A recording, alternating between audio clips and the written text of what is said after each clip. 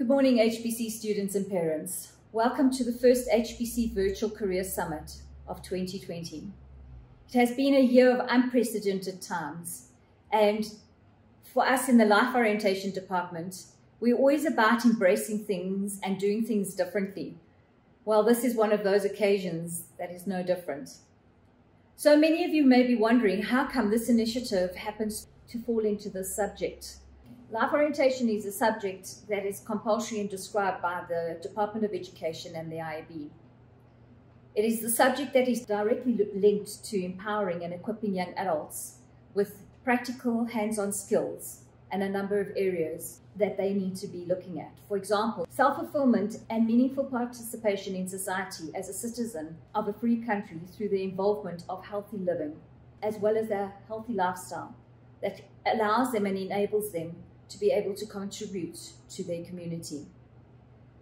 Providing knowledge and information that assists them in accessing educational opportunities beyond the borders of Heronbridge College. Guidance and skills required for engaging in the world of work. These opportunities encourage social involvement in making a viable difference in certain areas where social interaction, inclusion, and injustice is addressed. There is an unjust stigma attached to the subject, unfortunately, and many will think that it's a waste of time. But as a department, we believe that each young adult that goes through the subject is empowered with life skills that will allow them to go on to use right through their lifetime. So why a career summit?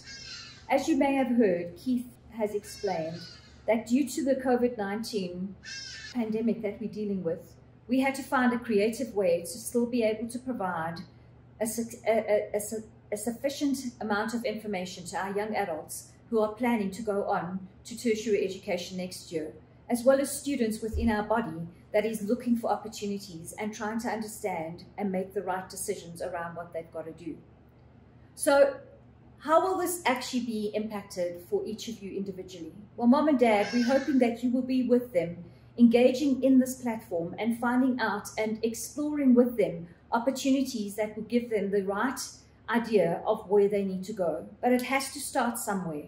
And so that is what we've actually decided to do. We've decided to go through this process with you step by step, giving you a number of opportunities where you can actually identify what would help your young adults to make the right decisions. From a senior phase perspective, it always starts with your child and what would actually be best suited to their personality. And so we have got specialists that will speak to you and give you information with regards to these.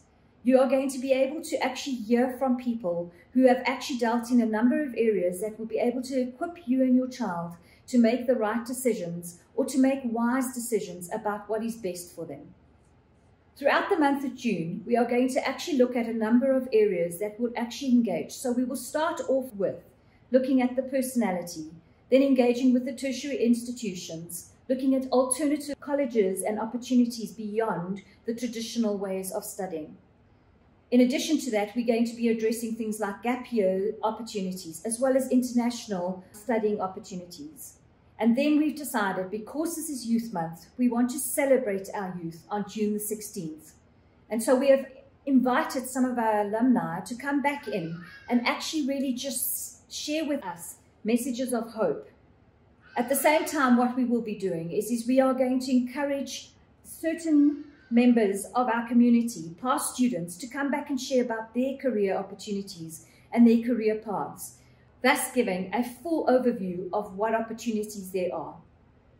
We hope that you will be able to find this daily interaction right throughout the month of June beneficial and empowering.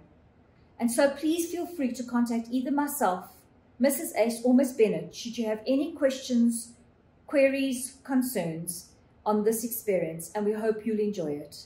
Thank you very much.